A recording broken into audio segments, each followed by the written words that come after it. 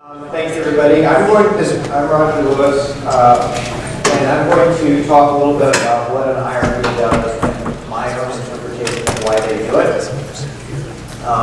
How many people have submitted something to an IRB? How many people have been surprised, frustrated, or confused by any aspect of a response that you got? Okay, still wrong. All right, these are my financial disclosures. I don't work for any IRBs. Okay. So it is important to understand a little bit of the historical perspective that is the basis for our system of human subjects protection, because the historical basis leads to some very specific meanings and terminology that it is good to be able to use correctly when communicating with people who spend their life worrying about human subject protection. So one can go back, way back in the history of experimentation on humans. But if we go back less far, there were lots and lots of abuses that were noted or discovered afterwards, after World War II. These were not just limited to Germany or even to a particular side of the conflict. But as people started to sort out in the aftermath of World War II, the things that really bothered them about the abuses of human subjects that had occurred, this led to a couple of specific documentation or documents that help people think about it. So the first is the Nuremberg Code, which is widely cited as a key step forward in stating why it's important that humans be able to give free consent for participation in research. There's some exceptions in our current regulations, but in general. And that free consent includes the ability to withdraw that consent at any time for any reason and without penalty. Another outcome of the conflict in World War II was the Declaration of Helsinki, which helped to establish this concept that for someone to be allowed to experiment on human beings, even with their consent, that there should be some independent review of the scientific basis for and the motivation for that research. You couldn't just do anything that you could convince someone to let you do to them. Someone else had to look at it and say this was actually a reasonable thing with respect to the expected benefit to the individual, to society, against the risks suffered by the individuals. Now, later on, this study proceeded well into the 60s and I believe the 70s. The Tuskegee syphilis experiment was an interesting observational experiment in the sense that at the time it was initiated, it was a natural history study of the course and complications of syphilis in African American men. And the human subjects issue arose when therapies started to become both identified and widely available that was an effective treatment for syphilis. Because the participants in the research were not informed necessarily why they were even in the study, what they were being followed for, and certainly not that there were widely available effective treatments that was not being offered to them. And one of the cornerstones of current human subjects protection is an assurance, a guarantee that you make to the individual that if new information comes to light that would reasonably affect their decision to participate or continuing to participate in that study, you are obligated to let them know about that new information. And then it's not explicitly stated, but even if that would result in the absolute destruction of your entire research project because everybody would leave. And more we see clinical trials in these days where the clinical trial is being run and something comes out from a similar or other study that suddenly makes the study that you're involved in irrelevant or less interesting, or maybe even the control arm is no longer the standard of care. We heard just on the first evening how one trial of intervention in stroke, when it read out, forced an immediate readout of another trial in stroke and ultimately the early termination of that study as well. The underlying principles for human subjects protection were further clarified in the Belmont report that established three basic ethical principles. So the first is respect for persons. We should do things in a way that reflect the respect for the individual subject we are asking to participate in the research. The second is beneficence versus non-malfeasance. Every year I give this talk. Every year the night before I look up on Google exactly the difference between these two terms. Beneficence, intending to do something good that's actively beneficial, versus non-malfeasance, trying to avoid doing something bad. It's interesting that the Belmont report talks about the importance of beneficence, the actual prospect of benefit to the individual.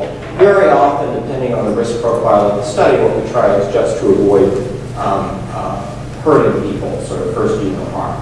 And then the last principle in the Belmont report is justice.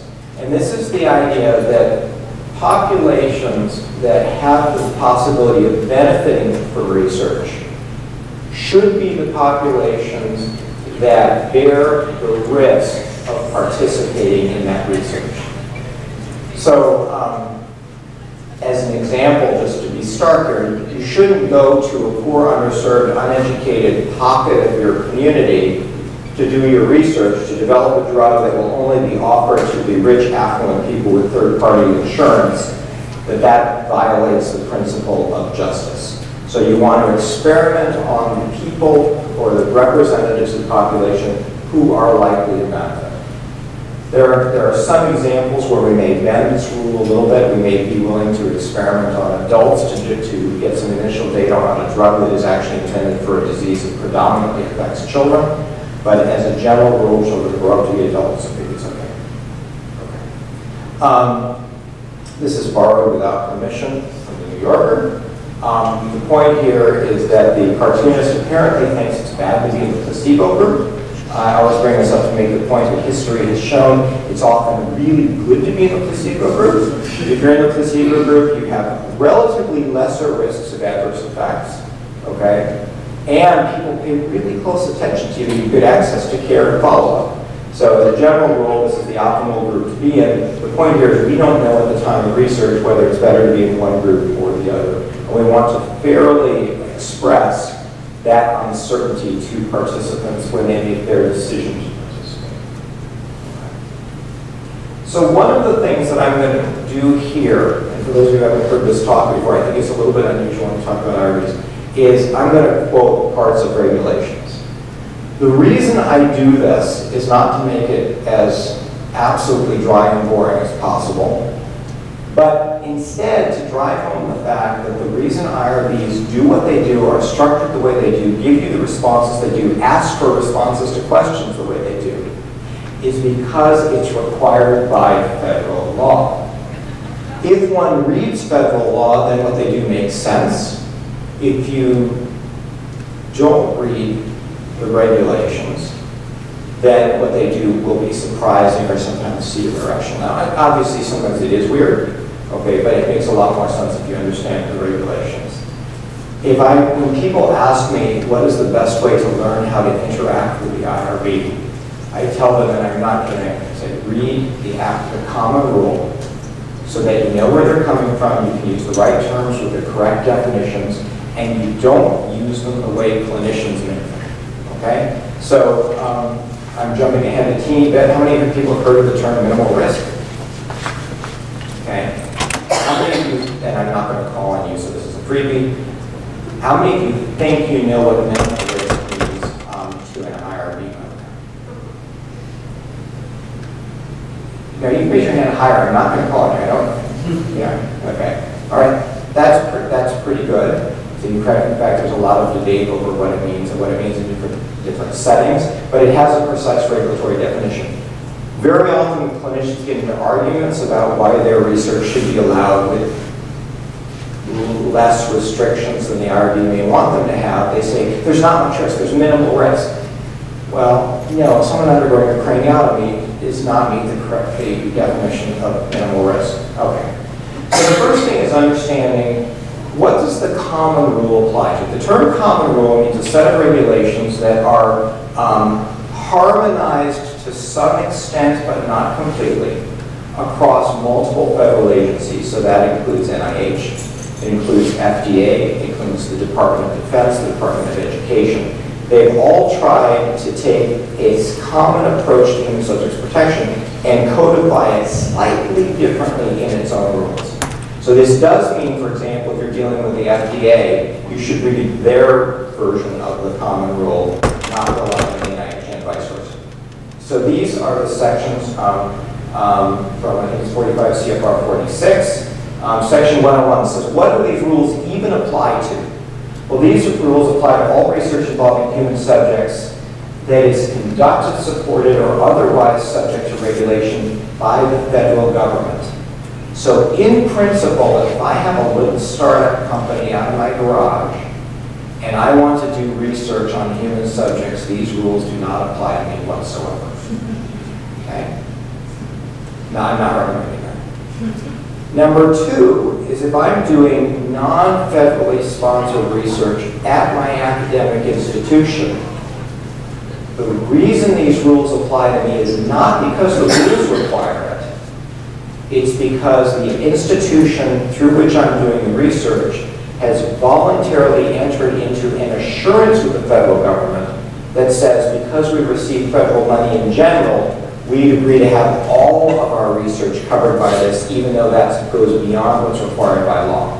So that's a federal assurance. Okay? So if you're in an academic institution, you're bound by these rules, let you know it's because your institution says so, not because the law says so. Now, if you're receiving federal money, you're absolutely bound by this. What is research? It's an activity designed to contribute to generalizable knowledge. This creates all kinds of issues with, for example, QI projects or internal projects about the outcomes of patients. But as soon as you intend, and I would add, or think you might intend, the results of your research to inform people outside of the immediate group that you're working with, that's generalizable knowledge. But certainly if you have any intent to publish or use it as preliminary data in a grant, that would be generalizable knowledge. And a human subject is any living individual. Interestingly, dead people are not human subjects. And this comes up, for example, in the setting of donor research, where the organ donor is declared brain dead. So I'm talking about not a pulseless donor, but a donor with a pulse. That person actually falls outside human subjects regulations. That's really confusing because most of us feel that the respect that ought to be shown to a recently deceased person is very similar to the respect that we would show for a critically ill person who's not legally dead, but the regulations don't actually say that. The assuring compliance section of these regulations states that it is an institutional review board that's charged with assuring that there's compliance to the rest of the regulations. So that's why the IRB exists. The IRB membership is defined as at least 5 members with varying backgrounds to promote complete and adequate review.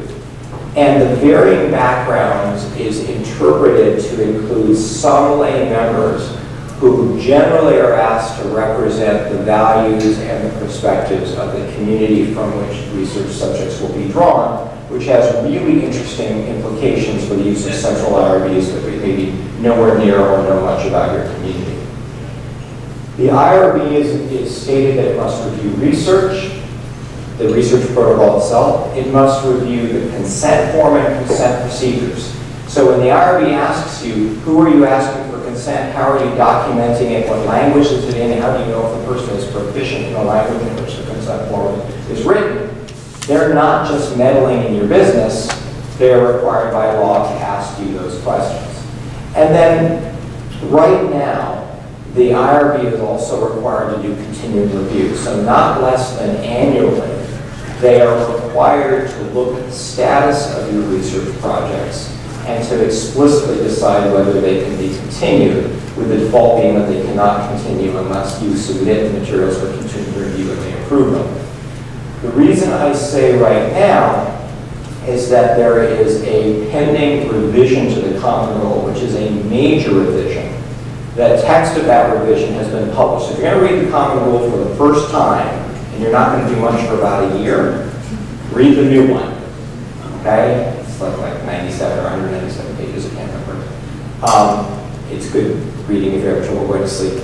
If you're talking about something right now, the old version of the common rule applies. The old version of the common rule says that the IRB must do continuing review. The new version says that in some cases it is not required. Continuing review in some ways overlaps with the kind of monitoring of ongoing research that a DSMB does, but historically continuing review has usually been much more non-specific and generic, like just how many patients have enrolled, how many SAEs have there been any unexpected outcomes or results. In an attempt to match the intensity of the review to the risk profile of the study, the regulations allow for some categories of expedited review procedures. There is a term in the regulations, expedited. There is a term, exempt. And again, I'm not going to ask, I'm just curious. How many people feel they know the difference between exempt and expedited?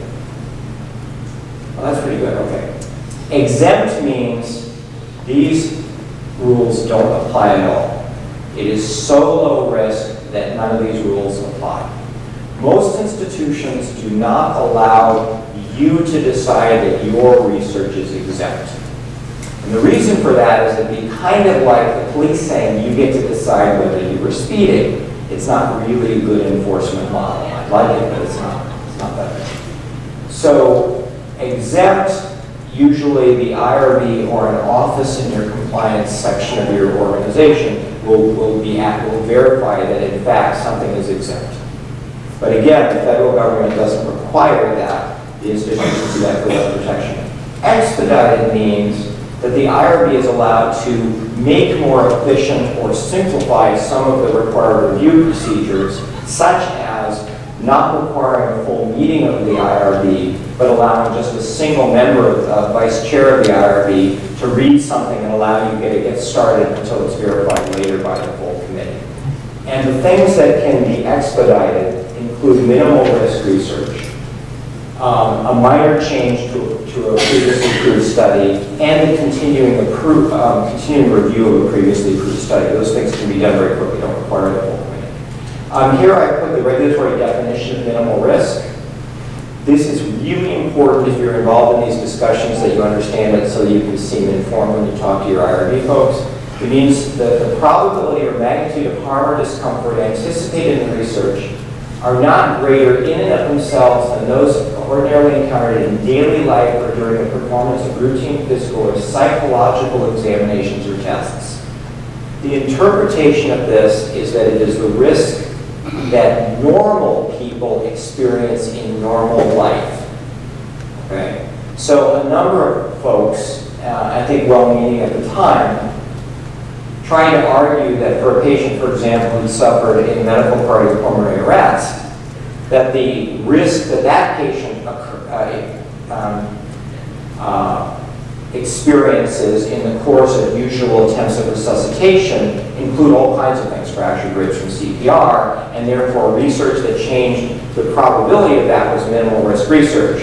And the Office of Human Research Protections was very clear that that was not what this was intended to say. This is really normal, healthy people and normal things. That's the risk, it's minimal risk. It's a very, very strange standard.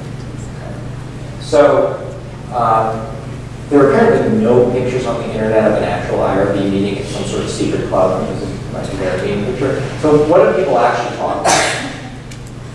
Well, what they do is they go through the set of requirements for approval in the regs, and they basically try to check off whether what you've submitted documents your compliance with the regulations.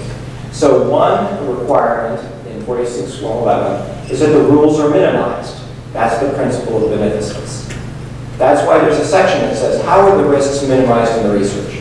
So if you look at my institution, and I don't know if it's true of yours, but in mine, you can basically look at each question on our IRB submission, and it reads like the section headings of the regulations.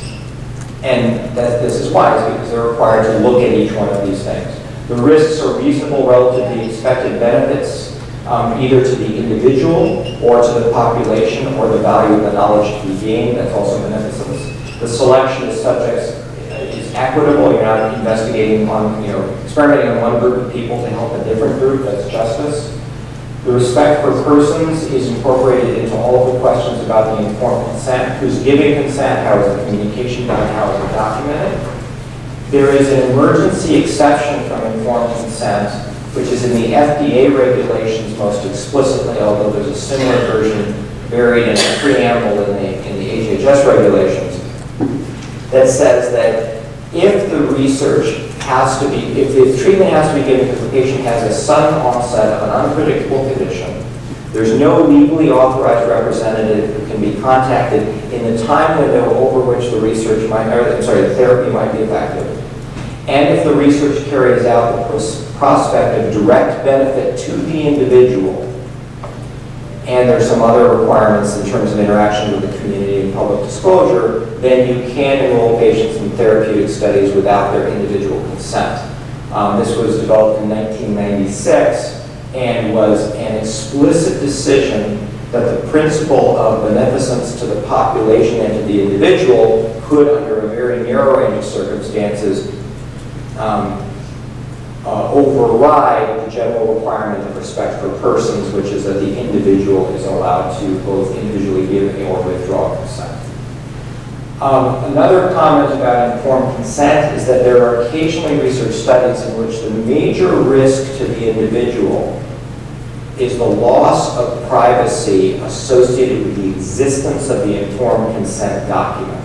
So if I'm doing a survey asking about very high-risk behaviors in adolescent youth, the worst thing for that adolescent is that there's a document sitting in the scanned medical record that their parents can see that says, I asked them about how it was they smoked so much meth, okay? And so the law allows for the possibility that when that is the greatest risk, that in that case you can use only verbal consent with no written record. So that's related to how you document informed consent. The monitoring of ongoing study data, they're going to ask you how you do that in addition to supporting their continued review every year. That's beneficence. How you're going to maintain the privacy and confidentiality of data. That's the locked cabinet in a locked office. Passwords on all the computers, basically privacy protections, that's respect for persons. And the protection of vulnerable populations, no coercion. And one of the things that I think is particularly challenging in the setting of studies for acute interventions for acute disease, whether it be stroke, brain injury, cardiopulmonary emergencies, is the challenge of figuring out how you get informed consent or just inform somebody who is suddenly in a life-threatening condition or their family members just learned they're in a life-threatening condition. Because if someone has just told you that you or your child has a life-threatening condition that's an emergency, there's some very simple tests that show that people at that point cannot process relatively simple information in a normal setting. They have no problem. Can you remember 3 things in 5 minutes? And the answer in that setting, no, you can't. And years ago, I did a study where, just to show how long ago this was, we were randomizing between Dilantin and placebo in young children with severe closed head injury for preventing early onset post-traumatic seizures. And that was my first experience going up to parents of acutely injured children and trying to explain, we wanted to flip a coin to choose what your child was going to get. I didn't know which was better, and you can say no, and it's no problem, and you can withdraw consent at any time. And realizing as soon as I said, I am Dr. Lewis, I know your child's been injured, they heard nothing after that. Okay? There was no communication. At the time, this was back in the early 90s, the IRB required a written consent form. And every time I got one of those signed, thank God I didn't think the drug was actually dangerous, I felt a little guilty because even though I was doing exactly what the IRB said I had to do, it had this feeling that this was not valid consent in any setting of validity. More and more, I think there's an awareness that there's a need for either short, abbreviated consent forms in these settings, or maybe even accepting the fact that at that moment, there is no way to get valid consent, and we have to have provisions in place for circling back at a later time to explain what we're doing and why, and get consent for ongoing participation. As a little side point, consent can never be retrospective. So there was a concept called deferred consent. Anybody remember this? Anyone old enough? Jeff? Oh, the neighbor remembers. Okay. Deferred consent was dreamed up by some creative emergency physicians. And it was this: wow, you're really sick. You can't possibly think clearly. I'm going to randomize you in my clinical trial. And then, if and when you wake up, and if was a very important qualifier in these studies, then I'm going to ask you for consent for what I already did. And the problem with this is you can't undo what you've done, so someone can't give consent for something that's already happened. And the, I don't think it was OHRP at that point, it was the predecessor office, I'm spacing out on the name for it, sent a interestingly worded memo to basically every academic physician in the US saying, stop this immediately, we don't recognize it. You know, there are laws in jail, you might be interested in. Okay. The other thing that the IRB looks at is the requirements on the informed consent document. So the standard heading that you have in your institutional template that says things like what you're being treated for, what the alternative treatments would be, what the expected outcomes are of different treatments, who to contact if you're injured, whether payment for care required because of injury from research will be covered by the institution or not. All those things are just required section of the consent form, which means that you can't really decide to delete them. If there are some cases in which it's particularly not applicable or misleading, you may be able to make an argument, but the IRB is usually very reticent to change those. And then the documentation of informed consent procedures.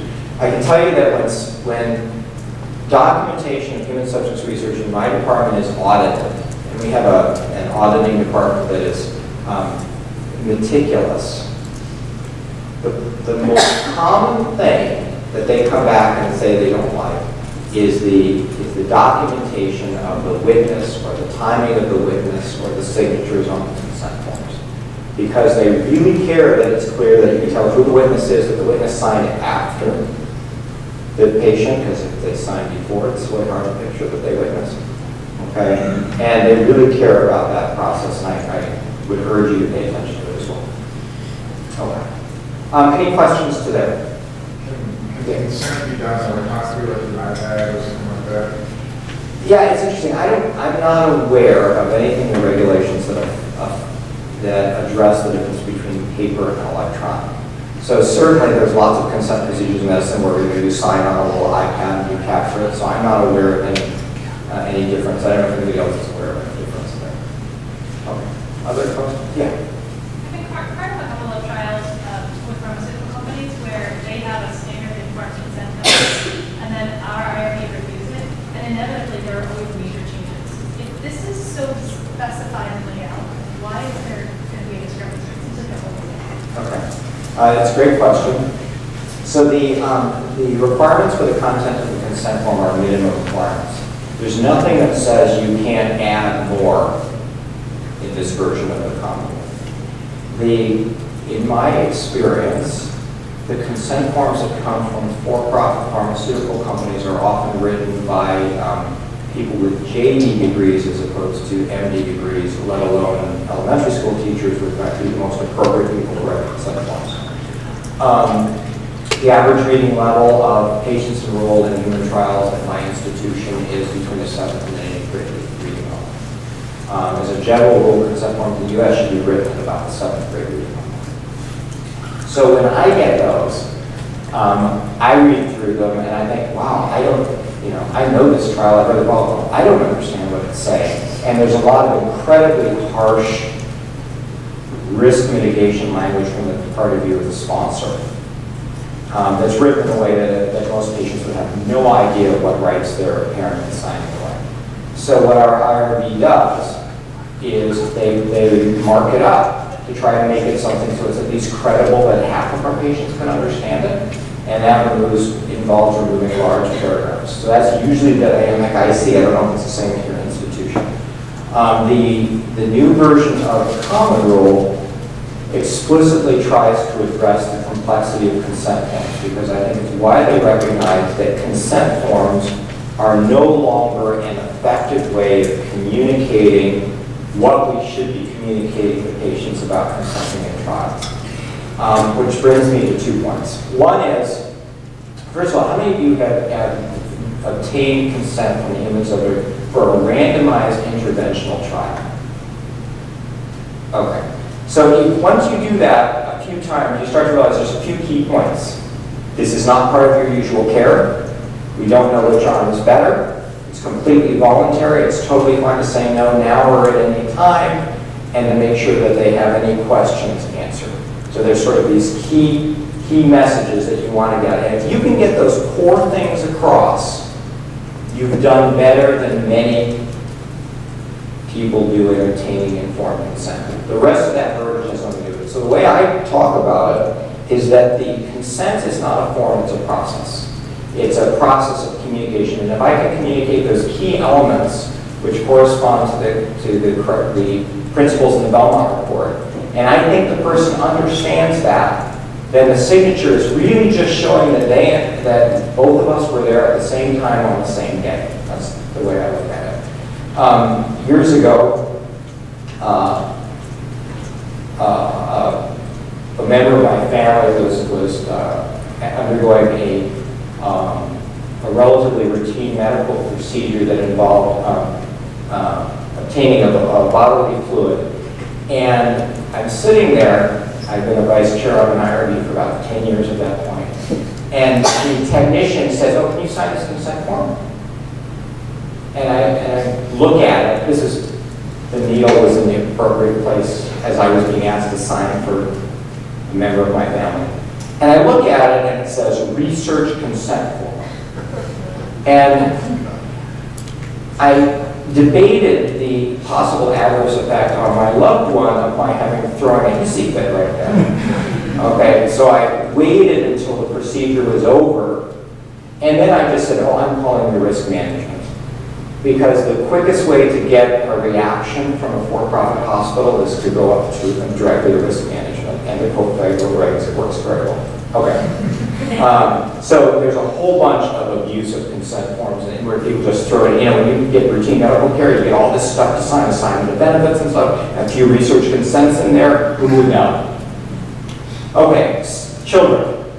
There's a general concept of vulnerable populations, and there's pieces of the regulations that address the societal goal of affording special protections to vulnerable populations.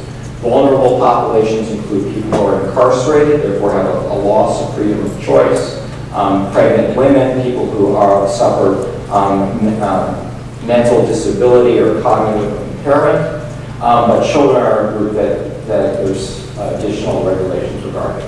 There are sections that address categories of research for which having children participate in research is okay. They're all based on the balance between the risk of the research and the benefit to the individual child or to children as a group.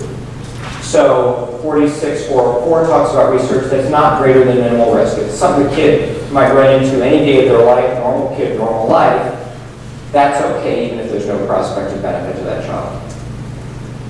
46405 says there's greater than minimal risk, but there's prospective benefit to that individual child. So think about, for example, chemotherapy in a child who as an individual has a malignancy. That research is okay because the individual child may benefit. 46406, research involving greater than minimal risk, no prospect of direct benefit to individual subjects, but likely to yield generalizable knowledge about the subjects, meaning that individual subject's disorder or condition. So think about phase 1 or dose-finding studies in children to get the pharmacokinetics in children, but only if that child has the disease for which the agent is intended for use. So you can't test a new chemotherapeutic agent to get pharmacokinetics on a healthy child. Okay? You actually can in adults, not a great idea usually, but you can do that in adults, you cannot do that in children. 46407, research not otherwise approvable, which presents an opportunity to understand, prevent, or alleviate a serious problem affecting the health or welfare of children. So that's benefit to the group, to the population, but the child is not expected to individually benefit. And then there are requirements for permission by parents and for assent by children. So consent is permission. If a parent consents to something, they allow you to do that on behalf of their usually minor child. Assent is an understanding of what is intended to happen. It reflects a willingness to proceed, but it does not give you permission. As a general rule, we've moved towards much greater use of assent in the participation of research for children about 7 years of age or older, but the content of the assent document has to really match the developmental level of the child, depending on the degree of risk to the child from the disease or the likelihood of benefit. So for a child, for example, who has a relatively minor condition, like asthma, for which there may be multiple effective therapies, and I'm doing an asthma trial in children, I'm going to have a pretty plain assent form for ages 7 or up. Okay, you're going to have to use a different inhaler, or you're going to have to take a pill, or whatever. If I'm doing a study of a rescue chemotherapy for a malignancy in a child who's failed first and second line therapy, there may be no assent form because the prospect of benefit to the child may be great enough that we are not actually saying the child has to assent to go along. So the IRB will determine the need for an assent form, the minimum age at which you need to have an assent form, and the complexity of that form. We can talk about that in other seconds. Okay. There's a move toward the use of centralized IRBs. The new version of the common rule requires a single IRB for federally funded research, except in extraordinary circumstances. The word single is not the same as central. Central implies it's geographically somewhat centralized, so WERB is a famous one, but there are others. And this is a for-profit industry. Single may mean just your idea of your institution takes responsibility for review. That means, however, that IRB, when it's looking at continuing review, needs to understand something about the local sensibilities of the populations across the sites in which the research is obtained. So the goal is to leverage the repeated experience with the protocol, so not 12 different committees don't have to consider the same thing and give you 12 mutually exclusive comments or suggestions. The NIH has a policy already, even before the common rule, on the use of the single institutional review board. This is most useful for the initial approval. I'm somewhat skeptical about how well it works for ongoing review. In my opinion, the central IRBs vary tremendously in quality and cost. So your institution probably has identified a subset of for-profit centralized IRBs that they're willing to work with, and if they haven't, they should. Okay? There's multiple good ones, and then there's the others. Okay, conclusions. To be successful in your interaction with the IRB, the most important thing is you learn the language, you learn the rules, and you speak respectfully and knowledgeably with your IRB personnel. They can absolutely shut down your research career, and the aggressive clinician who claims that because they're an expert in the disease, they are an expert in human subjects protection for research in their disease, will have a difficult research career. You want to understand their role, their composition, the requirements, and build trust. I have found in multiple cases that if instead of arguing with my IRB or another IRB, I simply call them up and say, this is the research, this is what we're hoping to do. Is there a way to make this work? They are often incredibly good at making suggestions for how to facilitate appropriate research with appropriate protections that I wouldn't have thought of. Okay? And it's really good to get them, you know, they're part of the team of the research infrastructure in your institution. They're not trying to shut you down. And if you see them as a member who are all sort of on the same team, I think that works best. And do follow their policies and procedures. They are sensitive to people who try to get around. Thank you very much.